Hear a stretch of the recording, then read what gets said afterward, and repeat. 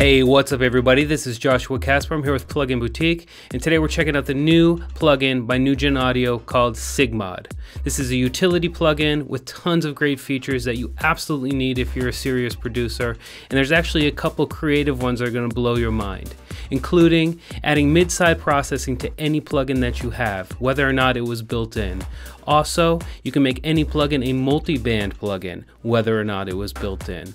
And there's also a tap feature which allows you to do more creative and more flexible parallel processing to your tracks. This plugin is jam-packed with utilities for your production process. Let's go ahead and jump into it. Sigmod by Nugen Audio here on pluginboutique.com. This is Sigmod right here, and it's essentially a utility plugin, a modular utility plugin, in fact, because you can insert modules inside of the signal chain here to affect the audio. There are going to be 3 more videos in this series where I go in depth into 3 of the modules inside of here. If I click this little button and then click this plus button, these are the modules we have available inside of Sigmod. The mid-side, the tap, and the crossover modules are going to get their own dedicated videos because they're really interesting and really open up the possibilities. But essentially what Sigmod is a utility plugin that helps expand the possibilities or functionalities of your DAWs or your plugins. So let's just go ahead and run through each of these modules except for those 3 as I mentioned before, and I'll talk a little bit about what they are. So first up is mute solo. If I come out, now I can easily mute the left or the right channel just by clicking right here, or I can link them and mute them both at the same time. And if you didn't know, this is just showing us the signal path for the left and the right channel. So right goes from here past the mute button here until I turn it on, and then as you can see the white line has gone away, and that just means the signal isn't getting let through by the mute button. Let's get rid of that. Let's add the phase. If you come in, this is just phase inversion of the signal for the left and the right channel independently. Very useful. Come back out, get rid of it. Next up, mono. This is just a mono switch. Turn it on, mono. Turn it off, stereo again. Very helpful for checking mono compatibility.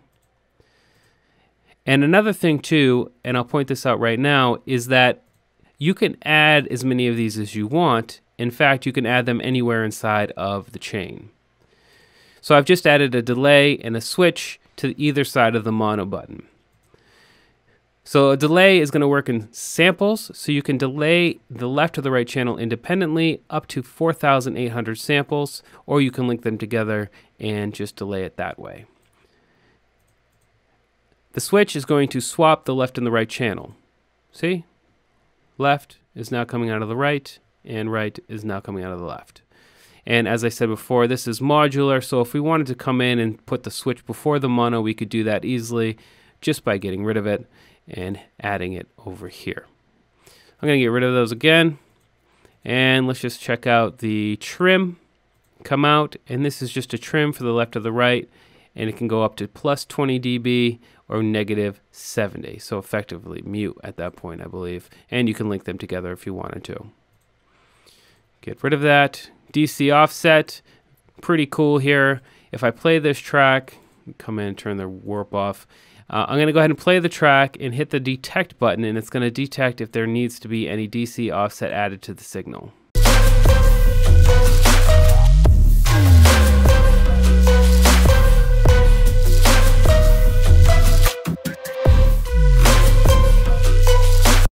So you turn it on, then hit detect while the audio is playing, and you can see here we've got a negative 0.13 DC offset applied to the left channel.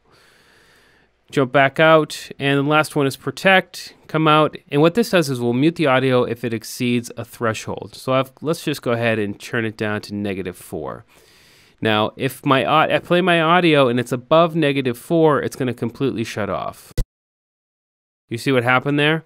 And this is very useful if you put it on 0 dB, for example, and you're dealing with a live setup inside of your studio, and maybe you're getting some mic feedback that's about to blow the cones. This will shut things down for you if it gets too loud and effectively too loud for your speakers and your ears. This is like an emergency stop button that's automatic and does things by itself. So that's pretty much all of the modules. As I said before, it's a utility plugin that helps get these things to your DAW and to your plugins that don't already have them. In the next 3 videos, I'm going to show you how to get mid-side processing for any of your plugins. I'm also going to show you how to make any of your plugins a multi-band plugin.